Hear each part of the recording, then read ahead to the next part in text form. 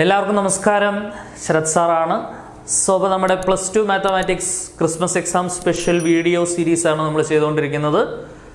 So അപ്പോൾ നമ്മുടെ continuity and differentiability എന്ന ചാപ്റ്ററിൽ നിന്നും 2 മാർക്കിൻ്റെ 3 ചോദ്യങ്ങൾ, അത് സ്ഥിരം റിപ്പീറ്റ് ചെയ്ത് വരുന്ന മോഡൽസ് ആണ്. മസ്റ്റായിട്ട് ചെയ്ത് പഠിക്കുക, ഈസി ആയിട്ട് നിങ്ങൾക്ക് സ്കോർ ചെയ്ത് പോകാവുന്നതാണ്. ഓക്കെ, അപ്പം പെട്ടെന്ന് നമുക്ക് പഠിച്ചു പോകാം. ആദ്യത്തെ ചോദ്യം ശ്രദ്ധിച്ചിരിക്കുക.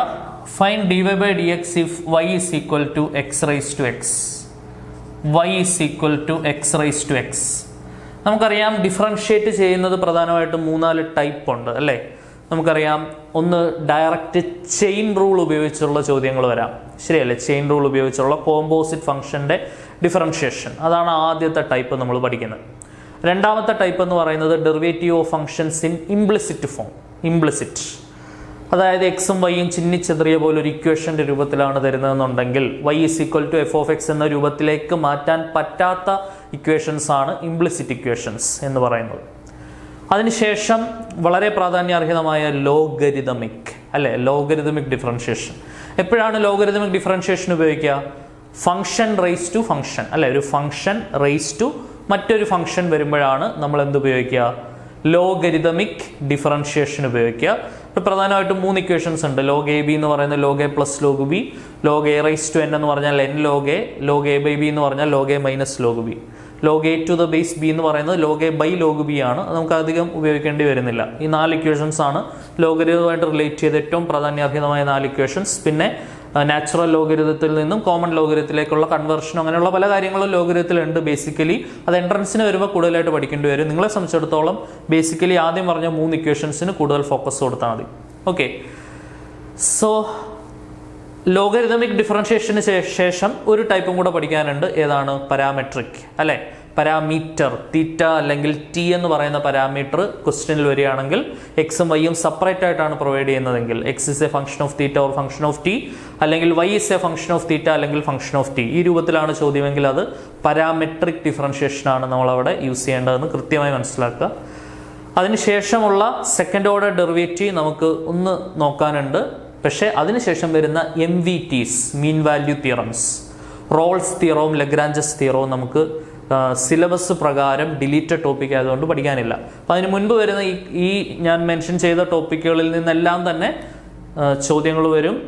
പ്രത്യേകിച്ച് ആദ്യമേ നമ്മൾ പഠിക്കുന്ന കണ്ടിന്യൂറ്റി, f(x) എന്ന് പറയുന്ന ഫംഗ്ഷൻ ലിമിറ്റ്സ് നമ്മൾ +1 പഠിച്ചു. ലിമിറ്റിൻ്റെ കണ്ടിന്യൂഷനായിട്ട് വരുന്ന കണ്ടിന്യൂറ്റി എന്ന് പറയുന്ന കണ്ടീഷൻ വളരെ വളരെ ഇമ്പോർട്ടൻ്റ് ആണ്. ഒരു ഫംഗ്ഷൻ കണ്ടിന്യൂസ് ആവണമെങ്കിൽ ഉള്ള കണ്ടീഷൻ. കണ്ടിന്യൂറ്റിയിൽ നിന്നും എങ്ങനെ ഡിഫറൻഷ്യബിലിറ്റിയിലേക്ക് നമ്മുടെ ചിന്തകൾ കൊണ്ടുവരാം.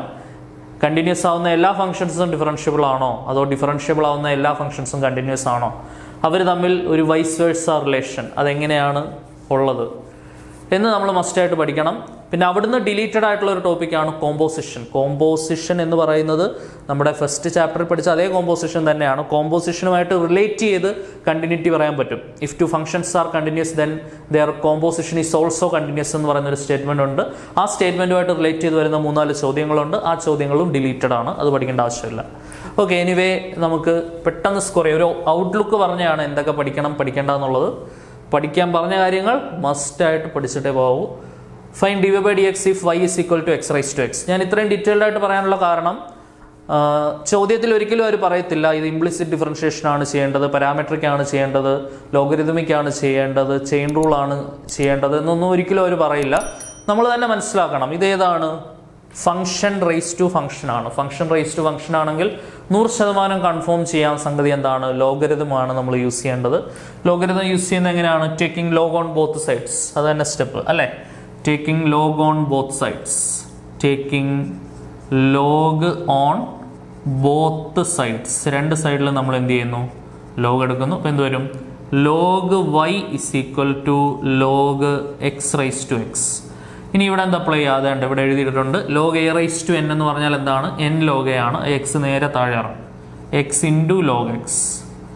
ഇപ്പം നമ്മുടെ ചോദ്യം വളരെ ലളിതമായിട്ടുള്ള ഇംപ്ലിസിറ്റ് ഫോമിലേക്ക് മാറിയിട്ടുണ്ട് അല്ലേ. log y is equal to x into log x. എക്സിലും വൈയിലും ഉള്ള ഒരു ഇക്വേഷൻ ഇംപ്ലിസിറ്റിലേക്ക് മാറിക്കഴിഞ്ഞാൽ അടുത്ത സ്റ്റെപ്പ് എന്താണ്? Differentiate through out with respect to x. X വെച്ച് ഡിഫറൻഷ്യേറ്റ് ചെയ്യാം. log y യുടെ ഡെറിവേറ്റീവ് 1/y ഇൻറ്റു y യുടെ ഡെറിവേറ്റീവ് വിട്ട് കളയരുത് dy/dx. y ഉള്ള ഒരു ടേമിനെ ഡിഫറൻഷിയേറ്റ് ചെയ്യുമ്പോൾ ഉറപ്പായിട്ടും കൂടെ ആര് വരും? dy/dx വരും. ഇവിടെ എക്സ് ഫംഗ്ഷനാണ്, ലോഗ് എക്സ് ഫംഗ്ഷനാണ്. രണ്ട് ഫംഗ്ഷൻസ് പ്രോഡക്റ്റ് ആയിട്ട് വരുമ്പോൾ നമ്മൾ എന്ത് ഉപയോഗിക്കണം? പ്രോഡക്റ്റ് റൂൾ യൂസ് ചെയ്യണം. First into derivative of second log X ആണ്, ലോഗ് എക്സിൻ്റെ derivative 1/x plus second into second ആരാ? Log X into derivative of first എക്സിൻ്റെ ഡെറിവേറ്റീവ് എന്താണ്? 1. എക്സും എക്സും വെട്ടാം. സോ 1 പ്ലസ് ലോഗ് എക്സ് വരും അല്ലേ? 1 പ്ലസ് ലോഗ് എക്സ്. ഇവിടെ dy/dx മാത്രം എഴുതുവാണെങ്കിൽ ഇവിടെ ഒരു y ഉണ്ടായിരുന്നു, അത് നേരെ ഇങ്ങോട്ട് ഗുണിച്ചാൽ മതി. y into 1 plus log X. ഈ വൈക്ക് പകരം തിരിച്ചാരെ കൊടുക്കുക? x⁻x തിരിച്ചു കൊടുക്കുക. അപ്പോൾ നമ്മുടെ final answer therefore dy/dx is equal to വൈക്ക് പകരം എന്താണ് അങ്ങോട്ട്? x⁻x into 1 plus log X. ഇതാണ് നമ്മുടെ ഉത്തരം. എന്താണ് dy/dx എന്ന് പറയുന്നത്? എന്താണ് ഇത്? കാണാതെ പഠിച്ചു വെക്കണം. x⁻x into 1 plus log X. ഇത് മസ്റ്റായിട്ട് പഠിച്ചു വെക്കണം. a⁻x എല്ലാവരും പഠിക്കും, a⁻x ലോഗ്, അത് മസ്റ്റായിട്ട് ഇമ്പോർട്ടൻ്റ് ആണ്. പക്ഷേ ഇതിൻ്റെ ഒരു പ്രാധാന്യം എൻട്രൻസിന് ഇത് റിപ്പീറ്റ് ചെയ്ത് വന്നിട്ടുണ്ടെന്നുള്ളതാണ്. x⁻x ഇൻറ്റു 1 പ്ലസ് ലോഗ് എക്സിൻ്റെ ഇൻറ്റഗ്രൽ സ്ഥിരം എൻട്രൻസിന് വരുന്നതാണ്. സോ x⁻xൻ്റെ ഡെറിവേറ്റീവ് ഇയാളാണെങ്കിൽ ഇയാളുടെ ഇൻറ്റഗ്രലാണ് x⁻x. So integral x⁻x into 1 plus log X എന്ന് പറഞ്ഞാൽ ആൻസർ എന്താണ്? x⁻x തന്നെയാണ്. അത് എൻട്രൻസിന് റിപ്പീറ്റ് ചെയ്ത്, പ്രത്യേകിച്ച് കീം എക്സാമിൻ്റെ വൺ ഓഫ് ദി ഇമ്പോർട്ടൻറ്റ് ക്വസ്റ്റ്യൻ്റെ പട്ടികയിൽപ്പെടുത്താവുന്ന ഒന്നാണ്. Integral x⁻x into 1 plus log X എന്ന് പറഞ്ഞാൽ x⁻x. ഡെറിവേറ്റീവ് നേരിട്ട് ചോദിക്കാം. Derivative of x⁻x into 1 plus log X. ഒരു സെക്കൻഡ് കൊണ്ട് ആൻസർ ചെയ്യണം കേട്ടോ. സോ ഇത് പഠിച്ചു വെക്കുക. എക്സാമിൽ എഴുതുമ്പോൾ നമുക്ക് 2 മാർക്കിന് ഇത്രയും സ്റ്റെപ്പ് കാണിക്കണം. പക്ഷേ എൻട്രൻസിന് പോകുമ്പോഴത്തേക്കിനും ഇത് കാണാതെ അറിഞ്ഞിരിക്കേണ്ട സാധനമാണ്. ഓക്കെ, രണ്ടാമത്തെ ചോദ്യം. Find dy/dx if x equal to a cos t, y is equal to a sin t. വേണ്ട നോക്കിയേ, x is equal to a cos t, y is equal to a sin t. കാണുമ്പോഴേ അറിയാം സംഭവം എന്താണെന്നുള്ളത്. Parametric ആണ്. എക്സും വൈയും separate ആയിട്ട് തരുവാണെങ്കിൽ, 100% എന്തായിരിക്കും? പാരാമെട്രിക് ഫോർമാറ്റ് ആയിരിക്കും. അവിടുത്തെ പാരാമീറ്റർ ആരാണ്? ഇവിടുത്തെ പാരാമീറ്റർ ടി ആണ് അല്ലേ? So parametric form X as a function of t and y is another function of t, then dy/dx is dy/dt by dx/dt. Okay, അറിയാവുന്ന സംഗതിയാണ്. ധൈര്യമായിട്ട് അങ്ങോട്ട് ഡിഫറൻഷിയേറ്റ് ചെയ്തേ. dy/dt, so a into sine ടിയുടെ derivative cos T divided by dx/dt, a into cos ടിയുടെ derivative minus sine t. എയും എയും ക്യാൻസലായി. Cos T by sine t coat T അല്ലേ? കോട്ട് ടി, ഒരു മൈനസും കൂടെ ഉണ്ട്. സോ കോട്ട് ടി ആണ് ആൻസർ വരിക. Minus coat T. ഓക്കെ, അടുത്ത ക്വസ്റ്റ്യൻ. മൂന്നാമത്തെ ചോദ്യം. ഒരു ഫംഗ്ഷൻ പ്രൊവൈഡ് ചെയ്തിട്ടുണ്ട്. f(x) is equal to kx if x less than or equal to 6 and 18 if x greater than 6 is continuous. ഈ ഫംഗ്ഷൻ എന്താണെന്ന് പറയുന്നുണ്ട്? കണ്ടിന്യൂസ് ആണെന്ന് പറയുന്നുണ്ട്. So limit x tense to a f(x) is equal to f of a ആണ്. ഇവിടെ 6 എന്ന പോയിന്റിൽ, 6 എന്ന് പറയുന്ന പോയിന്റിൽ, ആ പോയിന്റിന് മുൻപ് പോയിന്റിന് ശേഷവും ഫംഗ്ഷൻ 2 സ്വഭാവം കാണിക്കുന്നുണ്ട്. അപ്പോൾ ആ പോയിന്റിൽ ലെഫ്റ്റ് ലിമിറ്റും റൈറ്റ് ലിമിറ്റും സെയിം ആണോ എന്ന് ചെക്ക് ചെയ്യണം. കണ്ടിന്യൂസ് ആണ് എന്ന് പറയണമെന്നുണ്ടെങ്കിൽ, പക്ഷേ ചെക്ക് ചെയ്യേണ്ട ആവശ്യമില്ല. കണ്ടിന്യൂസ് ആണെന്ന് അവർ പറയുന്നുണ്ട്. കണ്ടിന്യൂസ് ആണെങ്കിൽ അത് ഈക്വൽ ആയിരിക്കും. ലെഫ്റ്റ് ലിമിറ്റും റൈറ്റ് ലിമിറ്റും ഈക്വൽ ആയിരിക്കും. ആ ഒരൊറ്റ കൺസെപ്റ്റ് മതി കെയുടെ വില കണ്ടുപിടിക്കാൻ. ശരിയല്ലേ? Limit x tense to 6 minus f(x) എന്ന് പറയുന്നതും limit x tense to 6 plus f(x) എന്ന് പറയുന്നതും f(6) എന്ന് പറയുന്നതും സെയിം ആണെങ്കിൽ മാത്രമേ 6 എന്ന പോയിന്റിൽ ഫംഗ്ഷൻ കണ്ടിന്യൂസ് ആണ് എന്ന് പറയാൻ പറ്റുള്ളൂ. ശരിയല്ലേ? സോ കണ്ടിന്യൂസ് ആണ് എന്ന് പറയുന്നത് കൊണ്ട് 6 എന്ന് പറയുന്ന പോയിന്റിലും കണ്ടിന്യൂസ് ആയിരിക്കും. 6ന് മുൻപ് കണ്ടിന്യൂസ് ആണ് പോളിനോമിയൽ, 6ന് ശേഷം കണ്ടിന്യൂസ് ആണ് constant function. Okay, standard continuous ഫംഗ്ഷന്റെ പട്ടികയിൽ പഠിക്കുന്നതാണ് ഇവന്മാരെല്ലാം. ദെൻ ആ ഒരു കൺസെപ്റ്റ് തന്നെ ഉപയോഗിക്കാം. Left limit equal to right limit മാത്രം മതി കെ കണ്ടുപിടിക്കാൻ. Limit x tends to LL is equal to RL അല്ലേ? LL is equal to RL. Left limit is equal to right limit. Limit x tends to 6 minus f(x) equal to limit x tends to 6 plus f(x). Limit x tends to 6 minus f(x) is equal to limit x tends to 6 plus f of x. So limit x tends to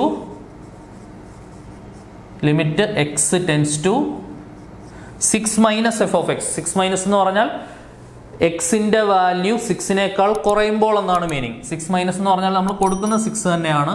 എക്സിൻ്റെ value 6-നേക്കാൾ കുറയുമ്പോൾ x less than 6 ഇതുകൊണ്ട് കിടക്കുന്നു. Corresponding F of X ആരാണ്? kx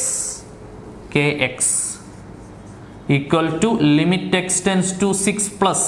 6 plus എന്ന് പറഞ്ഞാൽ നമ്മൾ 6 മാത്രമേ എഴുതുന്നുള്ളൂ. X greater than 6 ആ കൺസെപ്റ്റ് മനസ്സിലാക്കാനാണ് മൈനസും പ്ലസും കൊടുക്കുന്നത്. എക്സ് ടെൻസ് ടു 6 മൈനസ് എന്ന് പറഞ്ഞാൽ എക്സിൻ്റെ വാല്യൂ 6-നേക്കാൾ കുറയുന്നു. 6 പ്ലസ് എന്ന് പറഞ്ഞാൽ എക്സിൻ്റെ വാല്യൂ 6-നേക്കാൾ കൂടുന്നു. X greater than 6. Corresponding F of X ആരാണ്? 18 അല്ലേ? Corresponding F of X 18. Okay, ഇവിടെ വേണ്ട എക്സിൻ്റെ പ്ലേസിലോട്ട് അങ്ങോട്ട് 6 കൊടുക്കുക. അപ്പോൾ എന്തോരും? 6k is equal to 18. അവിടുന്ന് k is equal to 18/6 is equal to 3. So അപ്പം നമ്മുടെ k വാല്യൂ എന്ത് കിട്ടി? നമുക്ക് 3 കിട്ടി answer. k is equal to എന്താണ്? 3. k is equal to 3. Find the value of k എന്നാണ് ചോദ്യം. kയുടെ വാല്യൂ എത്ര കിട്ടി? നമുക്ക് 3 കിട്ടി ആൻസർ. ക്ലിയർ ആണേ? ഇമ്പോർട്ടൻറ്റ് ക്വസ്റ്റ്യൻ ആണ്, ചെയ്ത് പഠിക്കുക കേട്ടോ. ഈ 3 ചോദ്യങ്ങളും സെറ്റ് ക്രിസ്റ്റൽ ക്ലിയർ ആണെന്ന് വിചാരിക്കുന്നു. മറ്റ് 3 ചോദ്യങ്ങൾ കൂടെ, മൊത്തം 6 ചോദ്യങ്ങൾ ഈ ഒരൊറ്റ ക്ലാസ്സിലൂടെ അടിപൊളിയായിട്ട് പഠിക്കണം. ഒരു 3 ചോദ്യങ്ങളൂടെ നോക്കിയേക്കാം അല്ലേ? സോ വളരെ ഇമ്പോർട്ടൻ്റ് ആയിട്ടുള്ള 2 ചോദ്യങ്ങളാണ് അടുത്തായിട്ട് നമ്മൾ ഡിസ്കസ് ചെയ്യാൻ പോകുന്നത്. അതിലെ ആദ്യത്തെ ചോദ്യം, the total revenue received from the sale of x units of a product is given by r of x equal to 3x square plus 36x plus 5 in rupees. Find the marginal revenue when x is equal to 5. ശ്രദ്ധിച്ചിരിക്കുക, application of ഡെറിവേറ്റീവ്സിലെ ചോദ്യമാണ്. അപ്പം marginal revenue എന്ന് പറയുന്നത് എന്താണ്? Marginal revenue എന്ന് പറയുന്നത് derivative of total revenue ആണ്. So derivative of total revenue എന്താണ്? 3x square plus 36x plus 5. So എന്ത് വരും ആൻസർ? 3 ഇൻറ്റു എക്സ് സ്ക്വയറിൻ്റെ ഡെറിവേറ്റീവ് 2x, 36 ഇൻറ്റു എക്സിൻ്റെ ഡെറിവേറ്റീവ് 1, 5ൻ്റെ ഡെറിവേറ്റീവ് 0, 6x പ്ലസ് 36 വരും ആൻസർ അല്ലേ? 6x plus 36. ഒരു കാര്യം എടുത്ത് പറയുന്നുണ്ട്, എക്സ് എത്ര ആകുമ്പോഴാണ് കണ്ടുപിടിക്കേണ്ടത്? എക്സിൻ്റെ വില 5 ആകുമ്പോഴുള്ള മാർജിനൽ റവന്യൂ ആണ് കണ്ടുപിടിക്കേണ്ടത്. സോ ഈ എക്സിൻ്റെ പ്ലേസിലോട്ട് 5 കൊടുക്കുക. So marginal revenue when X equal to 5. Marginal revenue when X equal to 5 എന്ന് പറഞ്ഞാൽ 6 ഇൻറ്റു 5 പ്ലസ് 36, 30 പ്ലസ് 36, 96. സോ 96 ആണ് എന്തെന്ന് പറയുന്നത് നമ്മുടെ marginal revenue when X is equal to 5 എന്ന് പറയുന്നത്. ഓക്കെ, അടുത്ത ചോദ്യം നോക്കാം. The volume of A sphere is increasing at A rate of 8 cm³ per second. So dv/dt ആണ്. കാരണം ഇവിടെ യൂണിറ്റ് ശ്രദ്ധിക്കുക, സെക്കൻഡ് ആണ്. അപ്പോൾ സമയാനുസൃതമായിട്ടാണ് റേറ്റ് ഓഫ് ചേഞ്ച്. അപ്പോൾ dv/dt ആണ് എന്ത്? 8 cm³ per second. Okay, then വോളിയത്തിൻ്റെ equation എന്താണ്? What is volume of A sphere? Sphere ആണ് പറയുന്നത് അല്ലേ? സ്ഫിയറിൻ്റെ വോളിയം 4/3 πr³ ആണ്. So d/dt of 4/3 πr³ is equal to 8 വരും. 4/3 π കോൺസ്റ്റൻ്റ് ആണ്. r³ derivative 3r², r-ൻ്റെ derivative with respect to t, dr/dt is equal to 8. So 3ഉം 3ഉം cancel ആവും. 4ഉം 8ഉം ക്യാൻസലായ 2 വരും. So അവിടുന്ന് dr/dt എന്ത് വരും? 2 ഡിവൈഡഡ് ബൈ πr² അല്ലേ? 2 ഡിവൈഡഡ് ബൈ πr². ഇതാണ് rate of change of radius എന്ന് പറയുന്നത്. നമുക്ക് കണ്ടുപിടിക്കേണ്ടത് rate of change of surface area ആണ്. സർഫസ് ഏരിയയിലുള്ള റേറ്റ് ഓഫ് ചേഞ്ച് ആണ് കണ്ടുപിടിക്കേണ്ടത്. സ്ഫിയറിൻ്റെ സർഫസ് ഏരിയ എന്താണ്? സ്ഫിയറിൻ്റെ സർഫസ് ഏരിയ 4πr² ആണ്. 4πr². Rate of change of surface area എന്ന് പറഞ്ഞാൽ ds/dt. So 4π into r²ൻ്റെ derivative 2r into r-ൻ്റെ derivative dr/dt. So this is equal to 4π into 2r into r-ൻ്റെ derivative dr/dt. dr/dt നമ്മുടെ കയ്യിലുണ്ട് 2/πr² ആണല്ലേ? 2 divided by πr². പൈയും പൈയും cancel ചെയ്യാം. ഒരു ആറും സ്ക്വയറും കൂടെ ക്യാൻസൽ ചെയ്യാം. So 4 into 2 into 2/r. Radius എത്ര ആകുമ്പോഴാണ് കണ്ടുപിടിക്കേണ്ടത്? റേഡിയസ് 12 ആകുമ്പോഴാണ് കണ്ടുപിടിക്കേണ്ടത്. ഈ 6ന് 12 കൊടുത്താൽ ആൻസർ ആയി അല്ലേ? So ds by dt when r is equal to 12, ds by dt when radius is equal to 12.